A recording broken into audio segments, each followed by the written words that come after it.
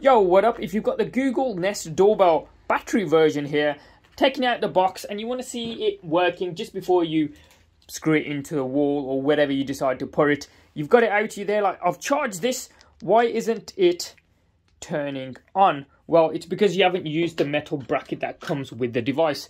So the metal bracket that you've got here slides into the button along the top. If I can just slide that in, there we go. And then the bottom clicks in like so. And you can see now it's getting electricity from the 6,000 milliamp hour battery within this thing.